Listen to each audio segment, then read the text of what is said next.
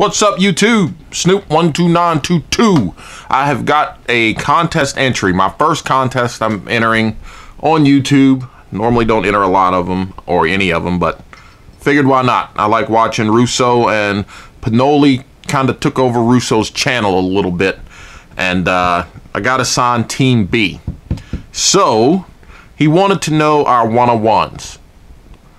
Let me say, I do not have any that are serial numbered 1 of 1, but I do have this. This is a piece of Hollywood robe, Enter the Dragon. It came out of 2009 Upper Deck, piece of history baseball. That's what it came from. And it is a piece of the robe. There's a photo of Bruce Lee wearing the robe. You know, I've looked on Google, I've looked on eBay. I cannot find any other ones of these.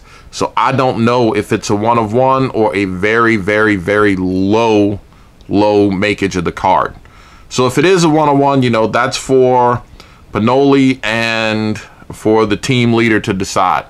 I don't know. I can't find any other examples of it. So there you go.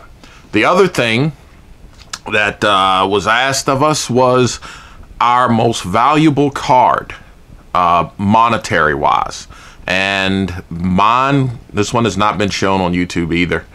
It is a 1963 Bob Clemente, aka Roberto Clemente card. It's in excellent condition. I'm gonna scan it down so you guys can see it because it is raw. I am gonna have this one submitted to PSA, but you can see the coloring, the condition, everything in this card is excellent. I'm expecting to get probably a solid 9 on this card. There's one little flaw with it, and I know they're going to knock off a couple points, so I'm guessing a 9 with this card. There's the back of it, and you'll be able to see the one little bad spot with it very shortly, and that is right there. That little corner, there's a small little ding on that corner. This is a crack in the case right through here. There's nothing on the card. So yeah, I'm expecting this one to come back as a 9.